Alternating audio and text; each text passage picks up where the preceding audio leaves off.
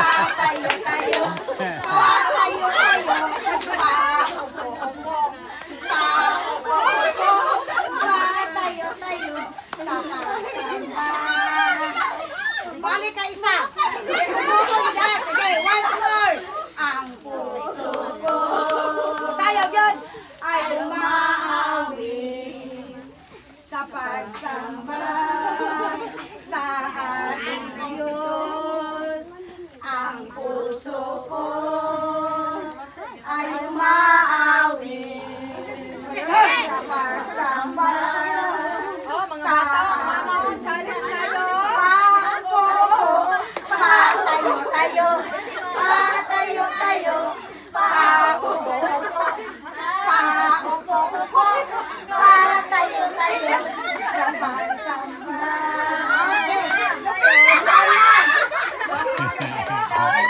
Mag-practice ko tayo. Mag-practice ko. Kasi mo pang-upo, ha?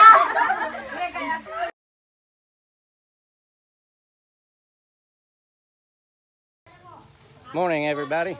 It's Saturday morning here in the Philippines, and that means it's time for our Saturday morning feeding. So I think we have about 160, maybe 165 children today, not counting adults. And so we have a full worship center today. Children are back there right now doing some singing and doing some studies, and it's always fun to listen to them and watch them. Yesterday, Lynn and I drove to Osama City to extend my visa. It's something that I have to do every 58 days. And whenever we got there, we found out some incredible news. We found out that my application for permanent residency has been approved. Praise the Lord. So I am officially now a permanent resident in the Philippines, and that is amazing. That is a huge burden off of me. And now I can put all my focus and attention on what we're doing here and not have that dwelling in the back of my mind. So anyway, this is our very first feeding with Future Love with me as a permanent resident. And that's amazing. Praise the Lord. Man, I'm so excited. So we have to drive this car to Cagayan de Oro sometime next week and sign all the final paperwork and all that. And I just had this car pulled up on a rock earlier so I could crawl underneath it and tie up the exhaust. The muffler bracket got knocked off the other day, and we had at least 12 people in the car, and it was really low, and I hit a rock and it broke the bracket, so I had to tie it up with some wire. And but she'll hold till we get to Cagayan and back.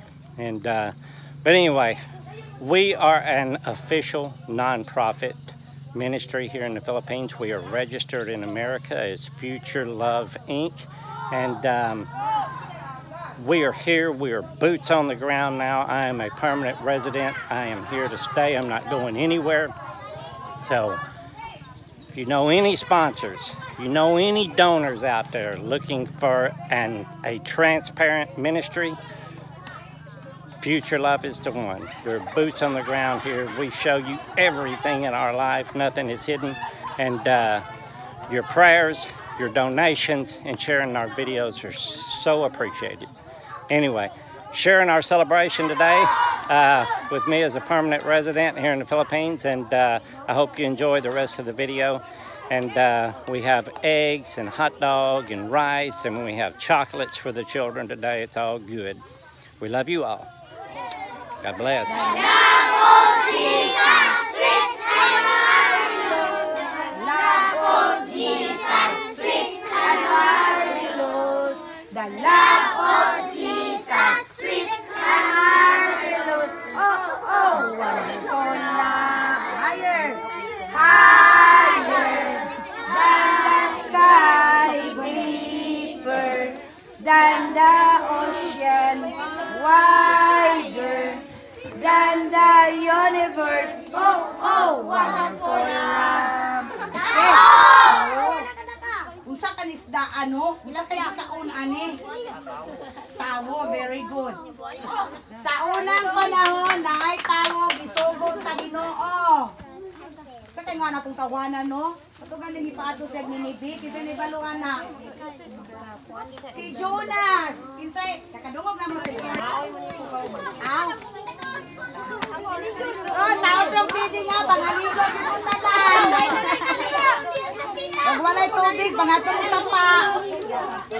Hayas na kaligo. Ah, walay kaligo! Alasin mo, Tilem, di ba pinapataas? Walay kaligo! Good morning!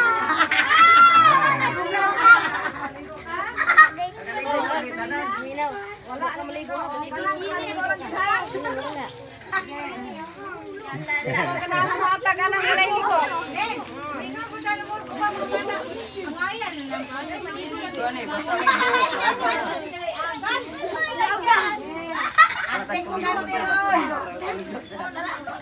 Ruwe, hawa niya Ruwe. Mahatakan ka ng wan. Ligo ka? Dali na? Ka? Wala. Tangin luwang. Ah, sakto. Mayo na matugan. Wala nakaligo.